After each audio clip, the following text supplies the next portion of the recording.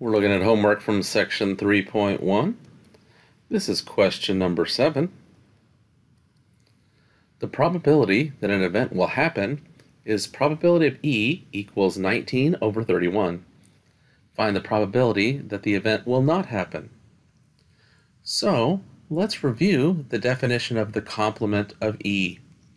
The complement of E equals E prime.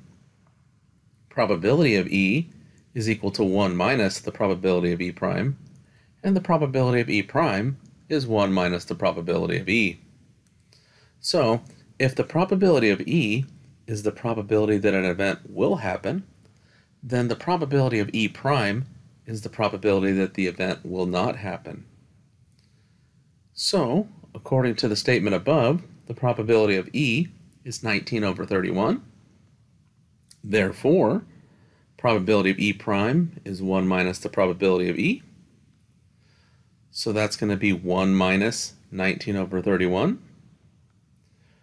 1 can be written as 31 over 31. So we get 31 over 31 minus 19 over 31, which is 12 over 31. So the probability of E prime is 12 over 31. And that's your answer.